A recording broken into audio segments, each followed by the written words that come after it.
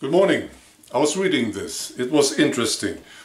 Celinda Lake, she's a leading Democratic strategist and pollster in the United States. She was talking about the Democrats and Trump. And this is what she said. We don't really have a robust national message right now on the economy. We will tend to talk about things like paid leave and equal pay, and those things are all very popular policies, but they don't add up to an economic message that is robust enough to win the presidency and beat Donald Trump, who talks about a very robust economic policy.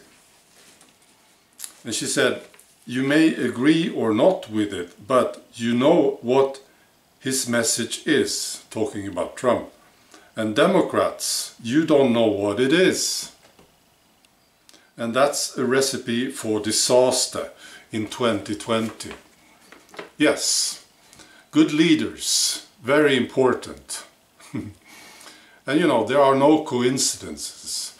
When nations are destroyed, when societies are destroyed, it's planned. There's no coincidence.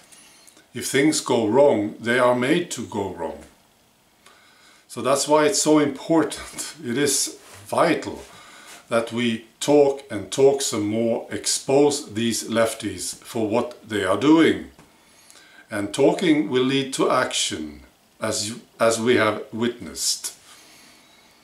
We have these great societies being destroyed. Sweden is a good example of this. Not too long ago, this was a great society, and now it's suffering. This could be a great society. The elderly could be living very well, and we will have excellent schools, etc. But it wasn't supposed to happen.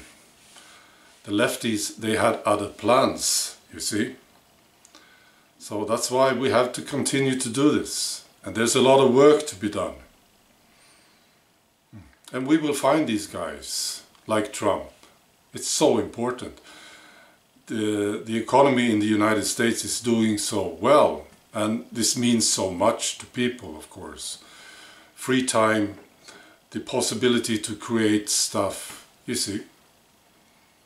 And we need to find people like this guy, or better.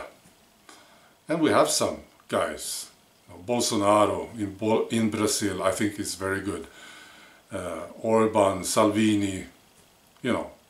But we need to find them and support them. All right. Speaking about finding good candidates, there's an election in Australia in a few weeks. And it seems to me, I looked at it, it seems to me that it's quite similar to the UK. There is no real threat to the establishment. So you need to find someone quickly, some hardcore, tough nationalist, and support him or her. Yeah, this is urgent. I would support Fraser Anning if I was living in Australia. Absolutely, I would. All right, that's all for today. Bye.